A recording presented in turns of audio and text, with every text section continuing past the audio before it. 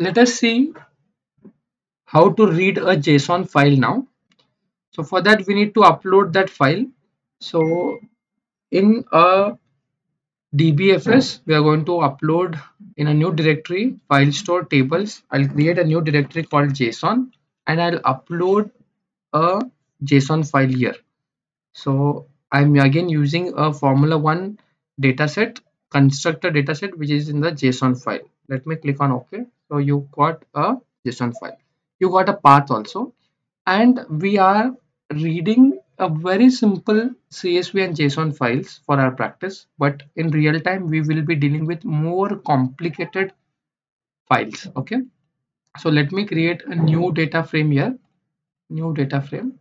New notebook called reading JSON file. Okay, let me click on create.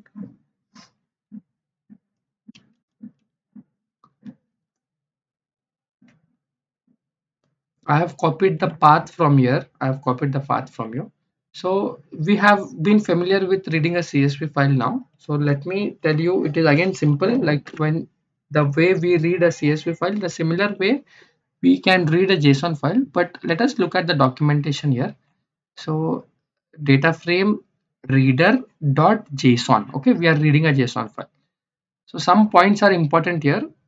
When you are reading, again the parameters are path and schema. Obviously path, it is mandatory. Without path you cannot read the file. Schema is an optional. You can specify the schema or you can leave it, but there are few more extra options. So I always prefer reading this documentation. You will get a clear understanding. Let me zoom out. Now you can see you have a time zone and you can see the options here. We will talk about this mode. We'll talk about the column name of the corrupt record, date and time. If you see the multi-line, there is false, and there are so many other options. The compression is also none, so there is no compression when you read a JSON file or when you are writing a JSON file. Okay, so I want you to just go through this documentation. Now if you come here,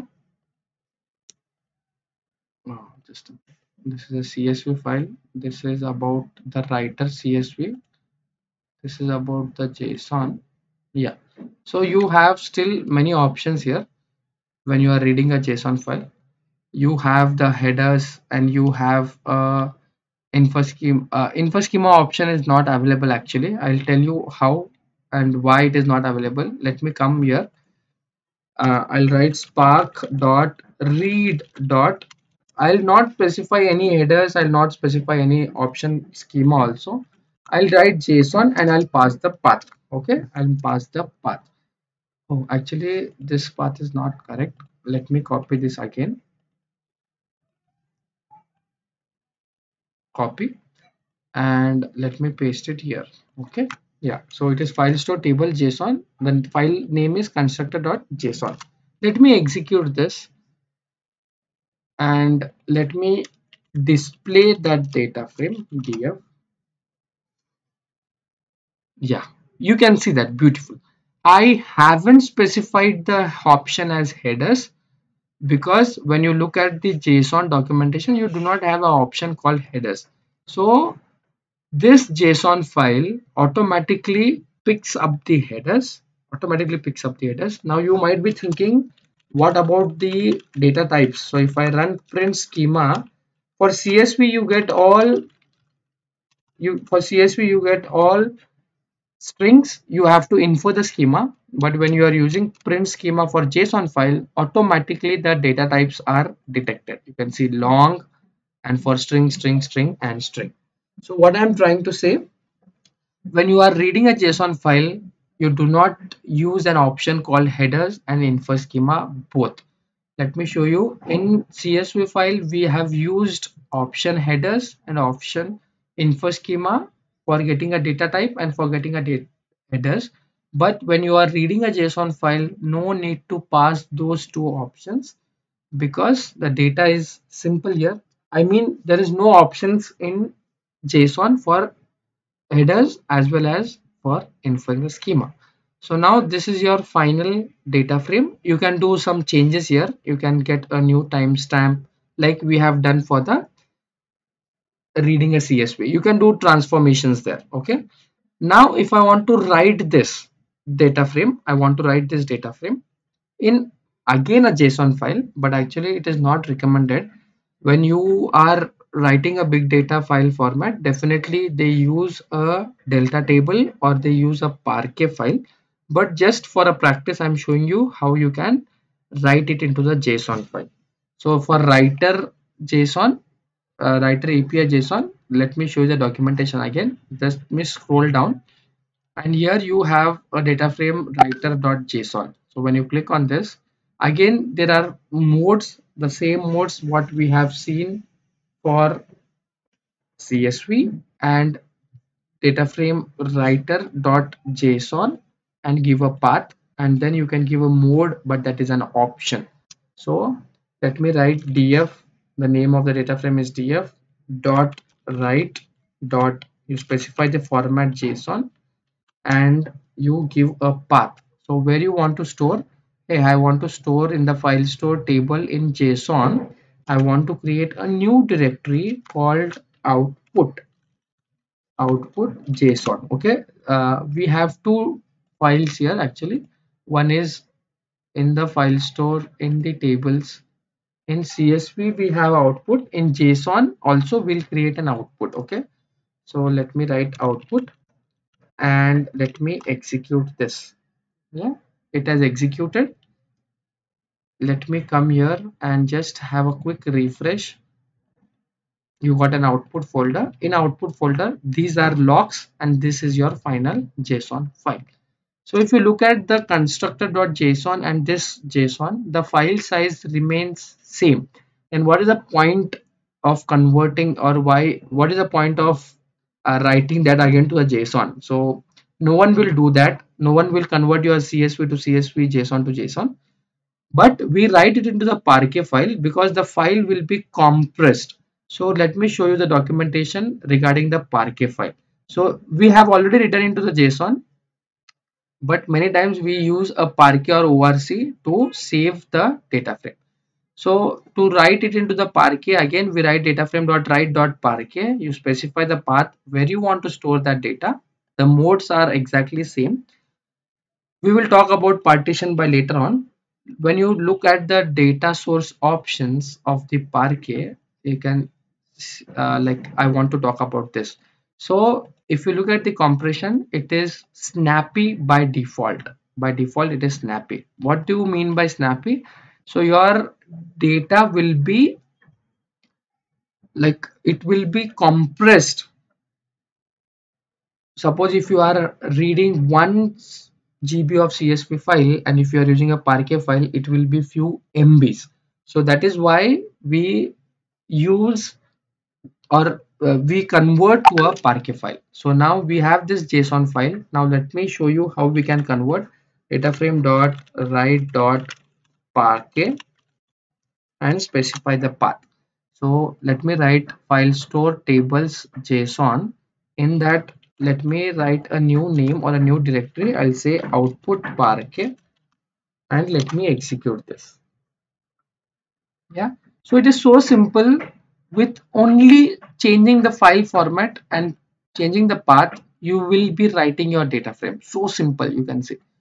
So let me show you JSON in the output. Oh, let me check. Tables JSON, it should be one more output Parquet. Yeah, now I got, I just refreshed it.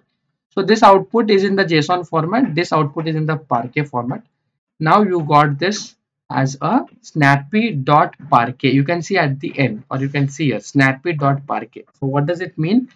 So it is compressed in the snappy compression and the file format is Parquet. So many times big data file formats are converted to Parquet, but nowadays we got a new format, that is Delta or table. You can convert directly to the table. That feature is brought by Databricks Lakehouse only. So let me show you how you can convert that to a table. So you can see here you got your data view here. You got one database, but there is no tables here. So if I want to convert this JSON directly to the table, I can write that in a table in the database here. I can store it here. So for that, the code is again simple. Data frame dot write dot. You just need to say save as table. Let me show you the documentation. If you go back, you can see here. So just you have an option called save as table. You give a name that is in the string. That name is nothing but a table name. Then your mode are exactly the same. Format by default it is optional. We will choose about that format later on once we go in deep about writing a table. But for now, just I'm showing you save as table and give a name. So this is constructor file, constructor. Okay, let me close this and execute. Yeah, now it is saving that to a table, your constructor table. So what I'm trying to say, your JSON file can be written to the JSON, can be written to the Parquet, can be written to the table, can be written to the CSV, ORC, any format you want. So the code is very simple. Now if you go to data and now you can see the constructor file. So if I just open it, you can see a sample data from your table. So once you get a table, now you may ask like why table? Hey, once you get a table, you can write a SQL queries on top of that by using a PySpark or Spark SQL.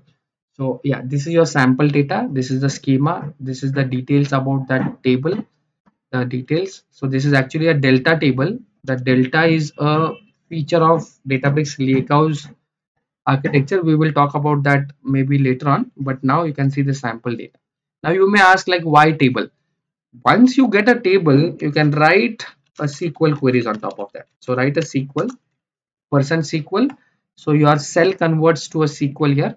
And now you can write select star from your table name. So what is your table name? It is constructor.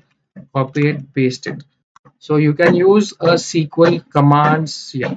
Let me copy it and paste it again. Yeah, let me execute this. So you get a table now. You can see you got a table the same way how we can see it. So this is how you can write it into the table once you convert a table, and then you can play around that table using a SQL commands. So when you save this as a table, now where the metadata of this table is saved, metadata. So I'm telling the feature of this Databricks actually. So when you go to your DBFS, here you have one file called users. Here you have an hive, and inside the hive you have warehouse. In that warehouse you can see you got a new folder called constructor. So if you click on that constructor, you got one Parquet file and you got some logs. So this is a table actually. This is a table, and this table is a delta table. So we will talk about that delta table in detail later on, but this is where your metadata is stored of that table. Thank you for watching, guys. Thank you for watching this video. If you like it, please subscribe. Keep learning, guys. Thank you.